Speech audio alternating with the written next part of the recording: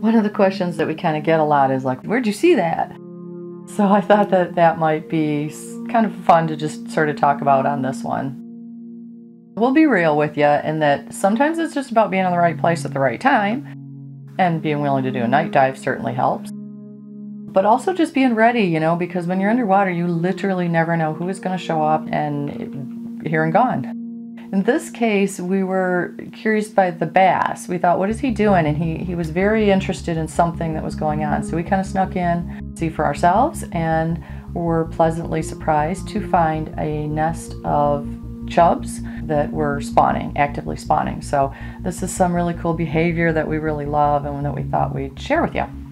So these are actually horny-headed chubs, and you might be able to guess that because of the lumps or nodules that are on top of the male's head. The big one with the bumps on his head, that's the male. Males also have a red dot behind their eye, and their fins are kind of rosy colored a little bit. And all the other ones are females, so he's going to spawn with a bunch of females. The girls are laying their eggs, and then he's fertilizing them in the bottom. So before we arrived and before we saw this, he had actually dug a hole in the bottom, moved a bunch of rocks out of the way, and then that's where they're spawning. And really you can see from it, it'd be very easy to swim right by this and not even notice it. So, but of course, you know, when you stop and get up close and really look, it's just, I think, really very cool.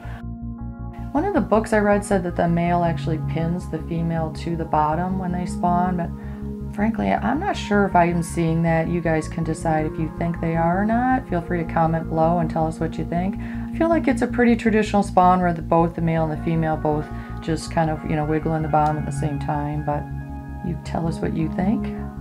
So there's a couple of yellow perch coming in. Watch what the predators are doing. If you see a vulture circling in the sky, you kind of know there's a carcass on the ground. Well, same thing, you know, if you see predators circling, and then you can pretty well guess that there's something cool going on. Yellow perch, they're, again, predators, love fish eggs. If you read their diet, fish eggs, well, this is the kind of thing that they just can't wait to get in there and see if they can gobble them all up. But the male chub has a plan for how he's going to try to make sure that doesn't happen. Greg was there for 28 minutes is how much footage we have of this. So went on for a good half hour. It started again before we arrived on site, so can't really say for sure how long it actually lasted. But just kind of pointing out that if you swam by or you went by about 2 hours later, you'd never even know it had happened and you completely have no clue. There is kind of a direct link between how much time you spend in the water and underwater looking around to how many cool things you're going to see. You know, if you think about the oceans, people go down on reefs and they'll sit on a reef in one little spot and just look at all the little tiny little things. But it seems like in the Great Lakes, everybody just like rushes out to the shipwrecks and rushes back to shore, and they kind of miss everything in between. We're all about staying more in shallows and seeing what cool things you can find. Okay, so now we're done spawning, and he's going to camouflage or protect the nest by literally covering it up.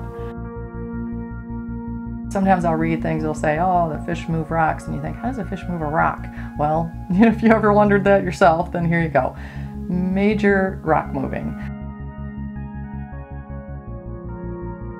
Every time I watch this, I just think it's the coolest thing, seeing the way he grabs them. And he's also fairly precise. If you really watch him, he fills in all the holes. He makes sure that the whole thing gets really well covered, that there won't be any eggs. Actually, when he's completely done, you'll never even know that they were there. It's like level bottom again. But he even picks up like big rocks and little rocks because he like fills in like the holes and stuff, even, not just, you know, so it's not just big rocks. So I think that's really cool. And some of them he places that seems like even kind of a little bit precisely.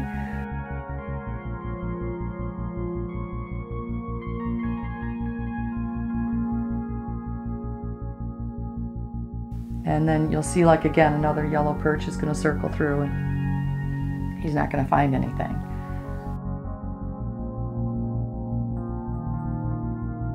And we see a goby just came in from the upper right corner.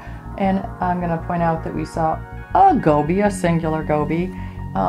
15 years ago, when the gobies were at their peak in this area, this behavior would have been threatened. They would have had a hard time pulling this off. With the gobies would have been like all over them. But now there's one. So thanks so much for watching. We hope that you're enjoying our content. Please consider subscribing. We're trying to grow our channel and appreciate and love your comments. So thanks very much.